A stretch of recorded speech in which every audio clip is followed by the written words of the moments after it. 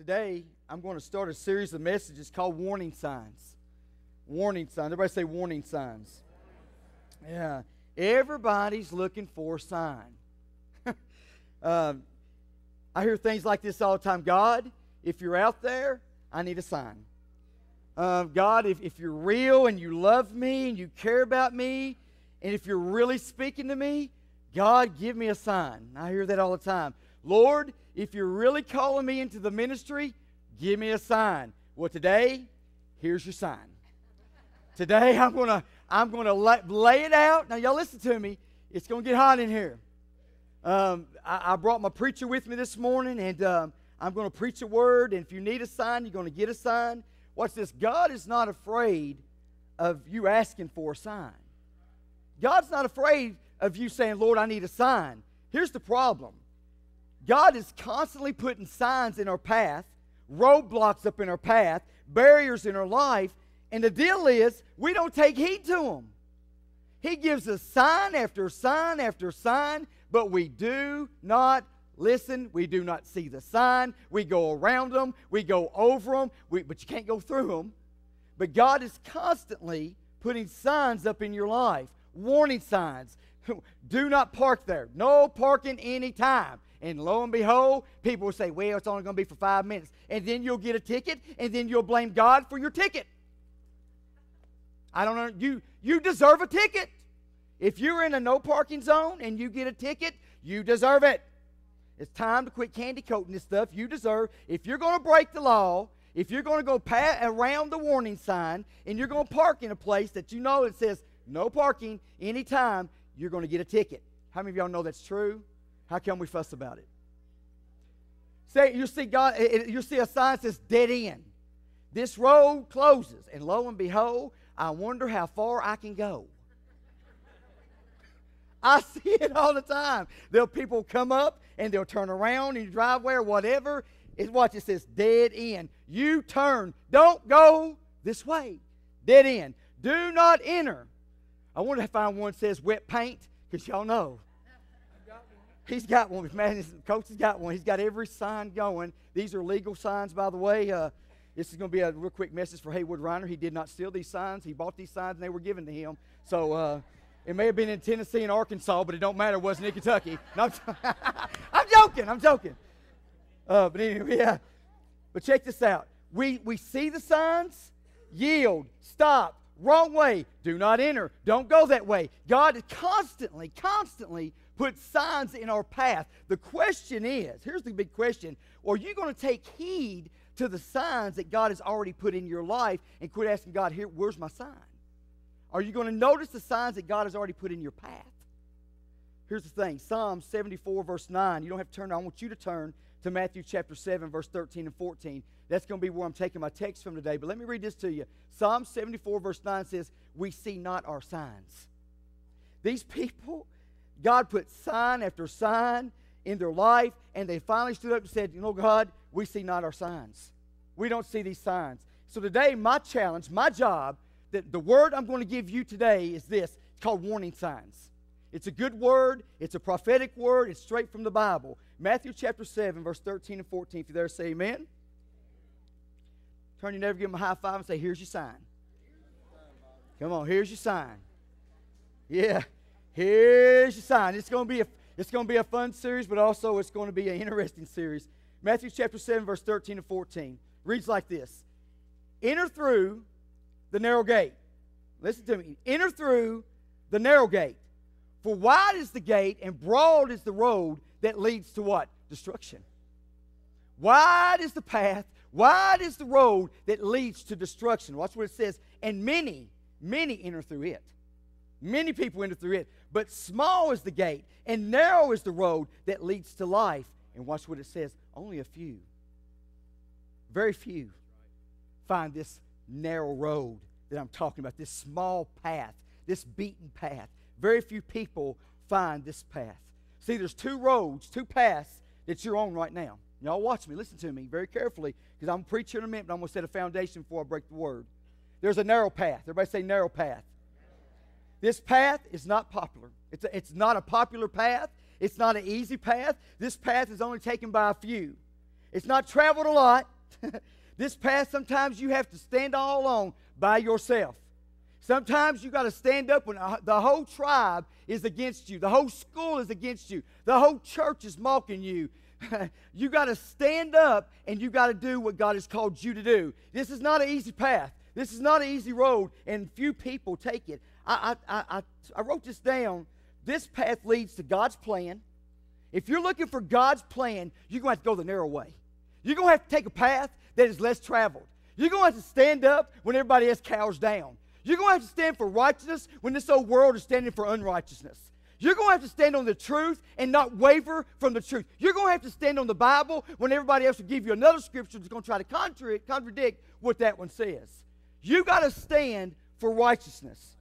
This path I wrote down has the footprints of Jesus.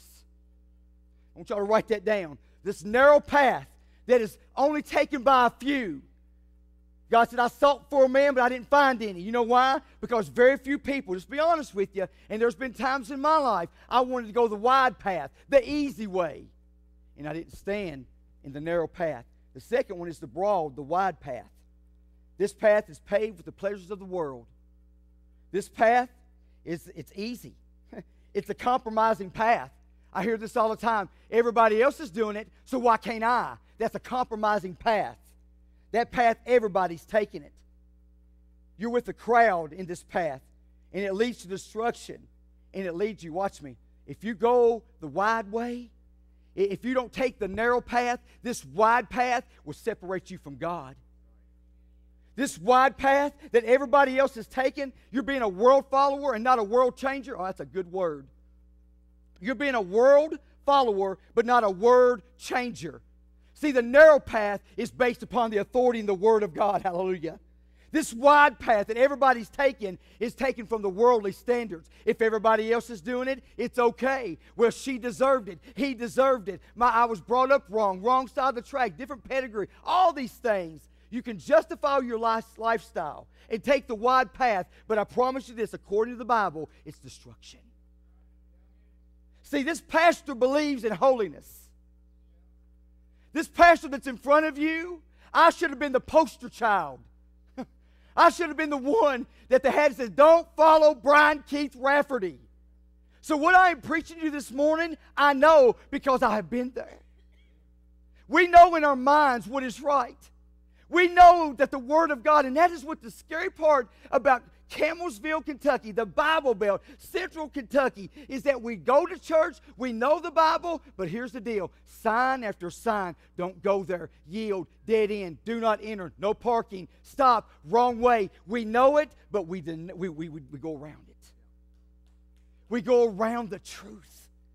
And the truth is the only thing, if applied to your life, that will set you free. The truth. So at some point in your life, y'all listen to me, at some point in your life, you got to say, this is right. I know what I'm doing is destruction. I am killing myself. And you got to make your mind up.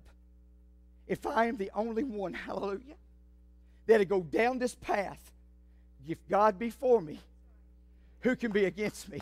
If I go down this path, it don't matter what the world, the church, it don't matter about anything. I know it's right because God said it. He's the authority. He's right. Everybody else is wrong. And if I got to be like Elijah and stand up against 450 prophets of Baal in Campbellsville, I'll stand up, I'll march that road, and I will not look back. I will not look to my left or to my right. I stand on the authority of God. Somebody praise Him this morning. The narrow path, less traveled.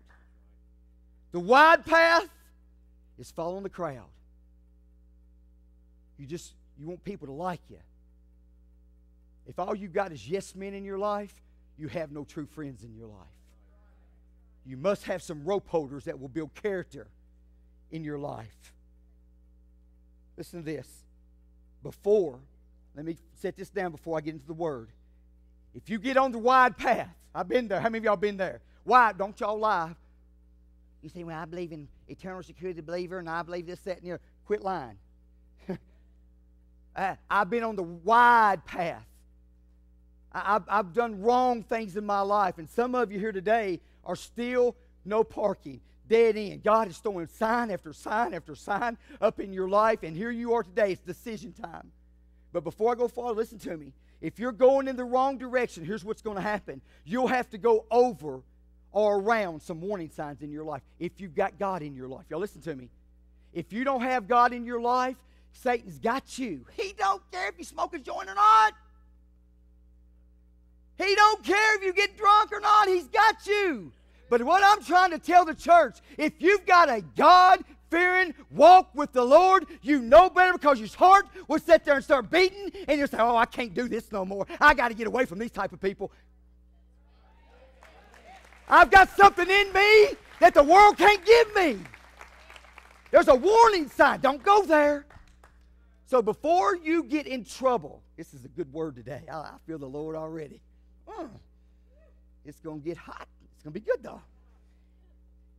It's going to get ripe, and it's going to be tight. Before you go the wide path and veer off the narrow road, you'll have to go through these warning signs. Listen to me. Very important word today. I got to give it to you. 2 warning signs God has placed in your life. No doubt. These are 2 warning signs that God has placed in your life. And you need to listen to them today. Number 1 warning sign that God has placed in your life today is the church. Listen to me. Every sermon you hear preached, I do not get up here. I say this all the time, but I've got to tell you again. I do not get up here for money. I do not get up here for a hand clap. I do not get up here for a light show or performance. I put my life into this word. I study hard to show myself approved. When I get up here to preach a word, there is a purpose behind every word that proceeds from my mouth. This praise team does not get up here for money. This praise team does not get up here for lights and performance. This praise team, every song that is sung, oh, glorious day, oh, I'm living right, you know, they got a purpose behind everything that they do. Here at Elkhorn, we're not a light show church. As you can tell, we have church in a barn. It looked good this morning, though, didn't it? We have a cross in the center of this church, because everything you say, Brian, who put that there? God did. Everything we do is the center of this church is the cross. Everything that comes from this church is the center of the cross, and we go out. We go outward. I would much rather have church in a barn filled with people that love God than a $2 million sanctuary that they don't love the Lord at all. Just for the church, just for the building, I'm out. I want Jesus. So what I'm telling you today, there's a reason you're here today. That's why it's so important. I want y'all to listen to me. So important you stay still. Listen to me. I'm going to take my heart out this morning and preach to you. Somebody beside you may be lost and dying and going straight to hell right now, sitting beside you or in front of you or behind you. What if you were so much of a distraction for that person, they missed their calling today? Up, down, bathroom, here, that, Xbox, whatever. You say, Brian, that's me. I'm telling you the truth this morning. There is a reason you're here. You're not here to get a check mark beside your name, church. You're not here to say, oh, God, I went to church today. I'm good for the rest of the week. How does that work for you? It don't work at all. I'm telling you, the religious side of church does not work. But give me Jesus, and that works every time. That's why it's important while you're here, worship Him. You don't know if you'll be back tonight. Worship Him. There's a reason. See, God will send a preacher. God will send a song. God will send a word, a message, a testimony. And all of a sudden you'll look at them and say, dude, they've been checking my mail. They've been looking in my mailbox. They know what's going on. No, listen to me. That is the Holy Spirit in that individual working on your behalf, putting a warning sign up in your life that you can look at it and say, wow, God still loves me. God still got a plan for me. A warning sign is a good sign. Hallelujah. A warning sign is saying, hey, I've not forgotten about you. Warning, don't go there. Don't do that. Don't hang out with those people. It's important. It's very, very important. So God will put warning signs in your life because He loves you. This is a true story. A teenager and his girlfriend decided to go for a swim in the neighbor's pool. But the problem was the neighbors were gone on vacation that weekend. As they approached the fence, they seen a sign that warns them, keep out of pool. Ding, ding, ding, ding, ding, ding, ding, ding, ding. Keep out of pool. But they climbed straight over the fence, ignoring the warning sign. The pool now is 10 feet away from this boyfriend and his girlfriend. All of a sudden, they're 10 feet away from the pool. They're standing beside a second warning sign. Keep out of pool. And listen to this. He runs past the sign. He cries out, says, watch this. He runs to the diving board. He springs into the air. And as he leaps into the air, the girl screams, no! No! The boy dives head first into the pool, not realizing the pool had been drained. True story. The pool had been drained. The young man dove to his death, ignoring warning signs. Now listen to him. I'm going to get a little old-fashioned here on you today. Is that all right with you guys? To get some good old-fashioned preaching here just for a little bit. Listen to me. There is something called in the Bible a sin unto death. You don't hear preaching like this much because people say, well, that's just mean preaching. No, listen to me. I say this all the time. I'd much rather you hate me and go to heaven and love me and go to hell. I'd much rather, warning sign, warning, warning. Y'all remember Will Robertson? Y'all remember that? Warning, Will Robertson, warning, Will Robertson. Y'all remember that? If you don't, you're probably under the age of my age. Anyway. Warning. Yeah, danger, danger. Will Robertson, turn around. You. And I'm so I've heard this theology before. Y'all ready for this? God don't allow U-turns. Have y'all ever heard that? I've even seen cars with stickers on the back. God don't allow U-turns. That is a lie from hell. You wouldn't be here today if God didn't allow some U-turns in your life. How many of you are thankful this morning we got a God? When you're going down the wrong road, warning, warning, U-turned. You turned your life around. And I look at a lot of people today, right here under my teaching, I see a lot of U-turns in this church. But I praise God for some U-turn Christians. Hallelujah. Praise God. Yes, He allows U-turn. Yes, He died for your sin. Yes, you are forgiven. But I'm telling you, some of you right now, the signs are going off like crazy, crazy, crazy, crazy. And you're ignoring it. You're on the diving board. Boing, boing, boing. There you are, no water under you. Water means the Holy Spirit in the Bible. See, the Holy Spirit, this is a good word. The Holy Spirit will catch you no matter where you're at as long as you dive into His presence. My God. You better be careful who you're diving with. You better be careful who you're riding with. You better be careful who you're with in your life. Because I'm telling you, wherever you dive, either the spirit of water will catch you or you'll be a DOA, dead on arrival. This is a tough sermon, but it's true. Campbellsville needs to hear this sermon. America needs to hear this sermon. I call holiness back into the church. I call right living back into the church. I call if you messed up and you drugged up and you doped up, I'm telling you, God will allow you to make a U-turn today right here where you're at. Don't miss the warning signs. I pray that we never forget. And I think this is the biggest problem with churches today. Here's the problem. The danger about coming to church all the time is that you become insensitive. You become insensitive to the moving of the Holy Spirit. You say, well, it's for them and it's not for me. Where is a verse in the Bible that proves your theology? We get insensitive when God is moving. We all of a sudden, we tune Him out. How many of y'all, and I've done this before, you've been in a church service before and the preacher was preaching, but you're playing tic-tac-toe. Come on. See, this is the Christianity, the raw, one-on-one, basic Christianity. We're wanting eschatology and a study of Revelation, and we don't even have Matthew, Mark, Luke, and John down. Well, preacher, I'm ready to go deep.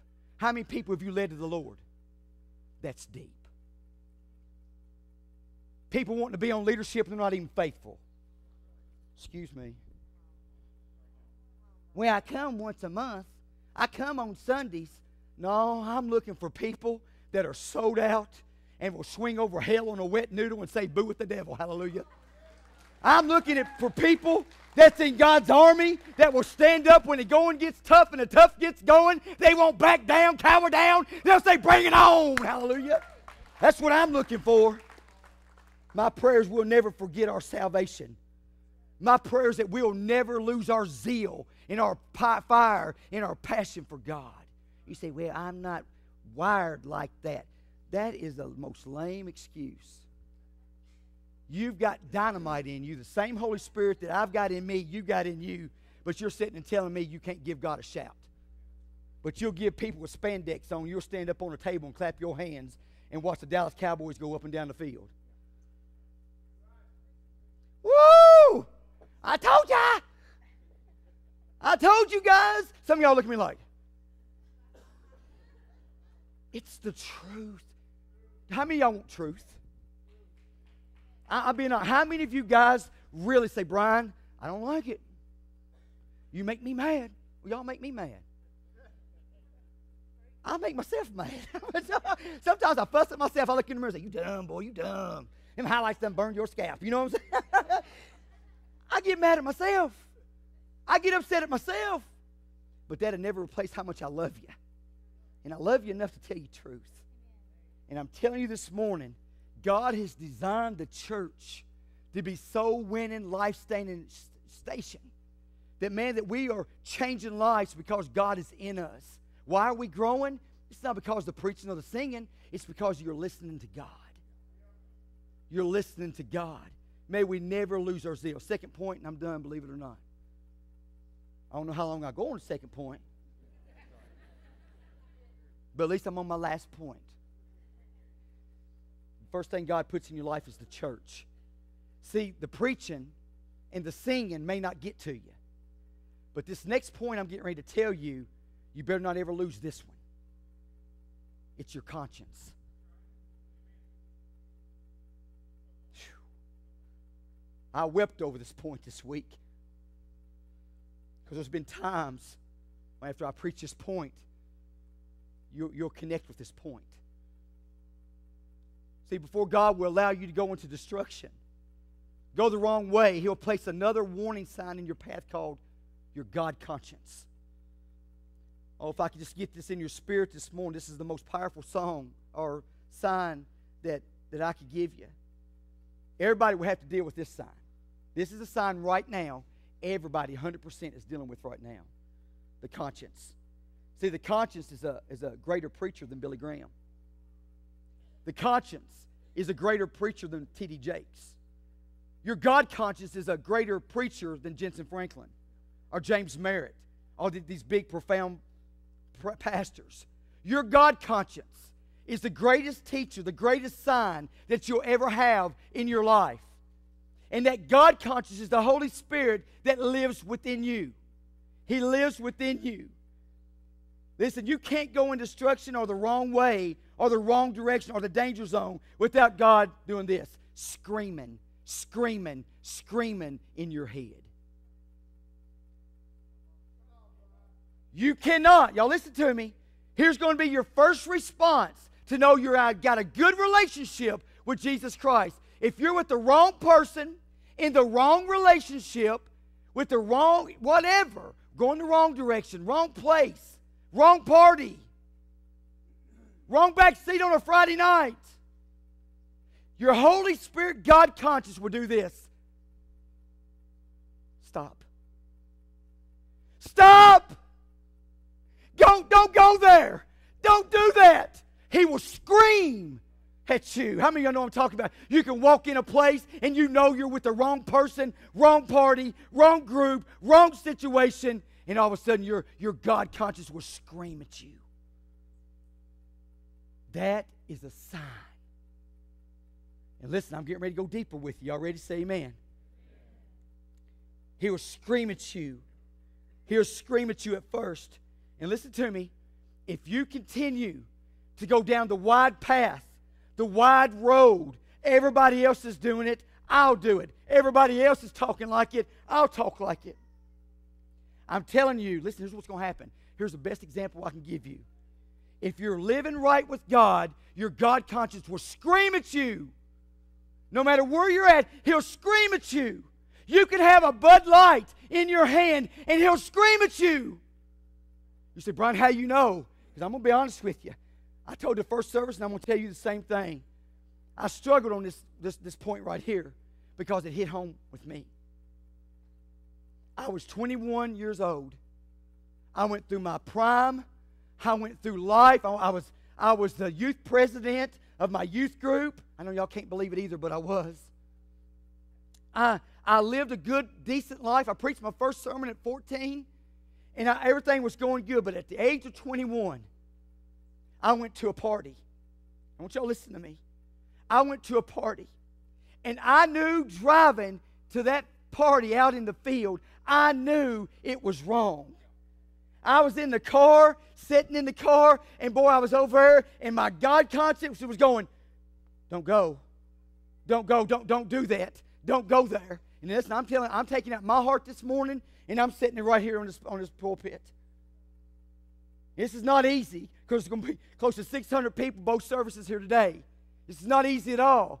But here's why I'm telling you this, because I'm trying to make a point to you. If I can throw a warning sign up before you make a crazy mistake, I've done what God has accomplished me, wanted me to do today. So listen to me. If you're sitting there right now going like this, dude, listen to me. I'm being honest. God is screaming right now, I want more of you. I want more of you. I just don't want you Sunday mornings. My God, I want, when they say amen, the benediction and the altar call has been said, when you walk out, I want more of you. I was in that field. One of my friends handed me a Bud Light. A Bud Light. And there I was with a Bud Light in my hand. And Bobby, I'm ashamed and I'm sorry because I feel I've let you down. Even in that field, my God conscience was going, what would your granny say? My granny would have beat Jesus in me. My mama lied to her, lied to people. Oh, what are you doing? I'm just going out tonight.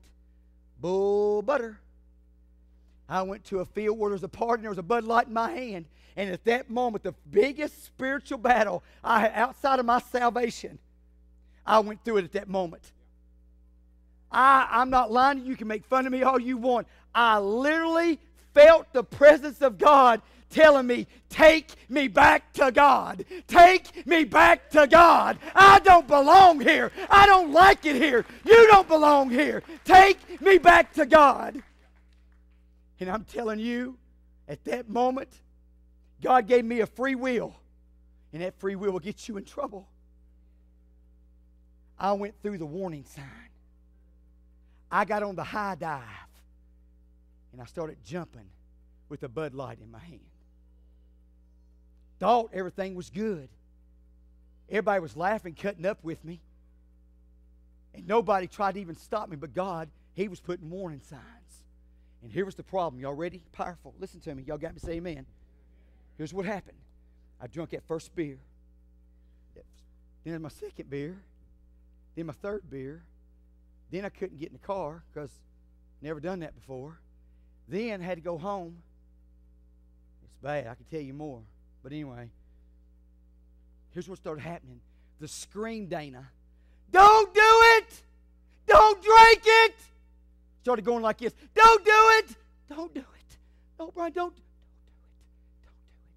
Don't do it. Take me back to God. Take me back to God. That scream became a whisper. Boy, this is preach right here. That scream that when I was in trouble, don't do it, don't smoke it, don't go there, don't have sex. You say, Brian, don't talk about that stuff. Listen to me very carefully. This pastor believes and knows that it's about sin. Sin will take you farther than you want to go. Sin will make you buy and stay longer than you want to stay. That's the problem with the church. They don't talk about it, and we're going to talk about it a little bit. We're going to talk about it a little bit. That's the problem with the world. They know the truth. They know the warning signs. Don't do it. Don't do it. Don't do it. That's why teenagers today, half of them that get pregnant have abortions. Truth. Truth. Now, I hear this old lie all the time. They say, well, Brian, as long as I think about it in my mind, I'm okay. Watch this. That's a lie. Are y'all getting this? Please just something. Move. Shake yourself if you got to shake yourself. But I'm telling you, people say all the time, well, I'm thinking it, but I'm not saying it, so it don't matter. Listen to me very carefully. I'm going to teach you a good doctrine. God says, I am more concerned about your heart than I am your outer appearance. If you think about a woman and you lust after her, you've committed spiritual adultery. Gosh, see, God's standards are so much higher than my standards. And we end up compromising and justifying and going places and doing things and going through the warning signs. And God's like, don't do it, don't do it, don't do it, don't do it, don't do it, don't. Take me back to God. And that scream, some of you, you don't hear a scream no more. A sermon didn't get to you. A song can't get to you. But I'm just more concerned about your God conscience this morning. Because if you keep going through the sign, you'll end up on a high dive. And you're going to dive into a situation that's over your head. And you're going to hit concrete. You're going to run into a dead-end street, a wall in your life that God's sitting there going, I'm telling you, that person you're with is a dead end. Let me give y'all some help. Y'all ready? Here's the deal. If you are with somebody who will not work and all they do is play Xbox all day, do not come to me and ask me to do your wedding. If they're not working before you marry them, they're not going to work when you get married. Watch this. Dead end.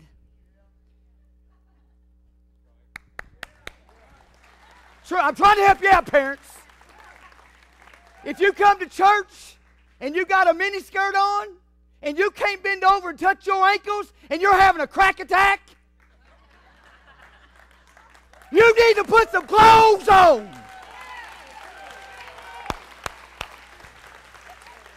That's the truth. You may not like it, but it's the truth. I'm calling holiness back in the house. And let me go ahead and tell you something. I'm going to really get down on this one. Parents, be parents.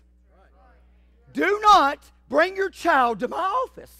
I can't do nothing with them because I'm going to hand you a good old limb. And I'm not going to call law on you. I'm going to go say, take them behind the Holy God woodshed and wear their blessed assurance out. You are the parents. They're not. You are responsible. They're not. Oh.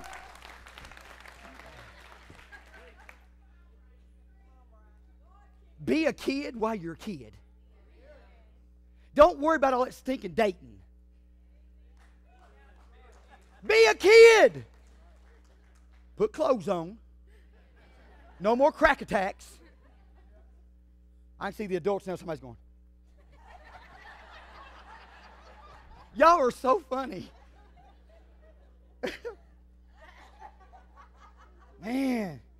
You say, Brian, how do I have that? You get a mirror before you leave your house. I never thought I'd preach like this. And you stand in front of it, and you bend over. And if you look behind and go, whoa, mama, put the clothes on.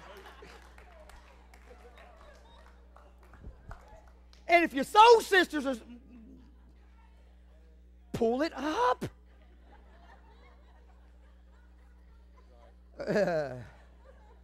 We may not sell too many CDs on this one. But I'm telling you the truth. You have a God conscience in you. And women, I'm being nice. I really am. Being really nice. You know what you're doing. I'm going to leave it there. Because God said so. Please.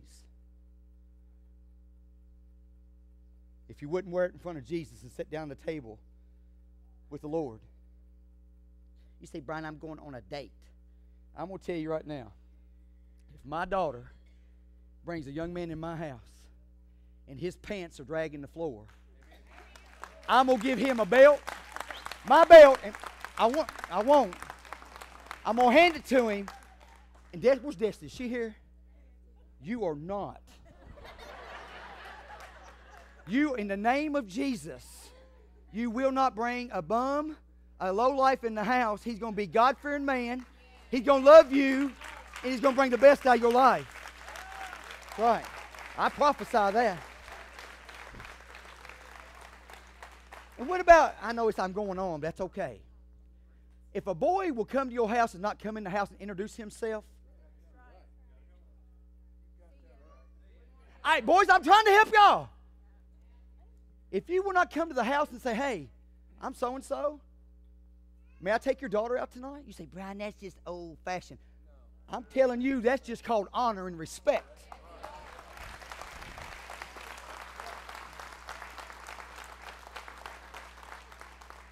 I'm just wondering this morning, how many of you can hear God scream? Right now, you may be sitting under my teaching. Can you hear God scream? Wrong way! Stop! Yield! Dead end! Don't go that way. It's a dead end. Do not enter that relationship. Do not go with that person. I did not design that person to be with you. No parking. Wet paint. To go down the road of destruction, you'll have to go over to the screaming voice of God. And I praise God this morning, I can still hear the screaming voice of God. That when I do wrong and my attitude pops up, God automatically, I'm talking, it don't take days, it don't take minutes. I'm telling you, at that moment, God screams, says, Brian, that's not my mind. I don't talk like that. I don't act like that. And I hear his voice screaming. See, you may have not got the preaching, the praise and worship today, but now you're going to have to make a decision. Are you going to ignore the screaming voice of God and go through the warning sign and get on a high dive and jump into something that you're not prepared to handle? What a great, profound word for this church today. You say, Brian, I didn't get it because you don't want it. If you want it, come and get it. I'm looking for a church that will get on a high dive and jump into the presence of God. I'm looking for a church that's going to rise up in this last hour and say, blessed be the name of Jesus Christ. I'm looking for teenagers to rise up, and I call purity and honesty and virginity back over your life. I'm looking for adults that will just jump into the presence of God. 2 warning signs: the church and your conscience.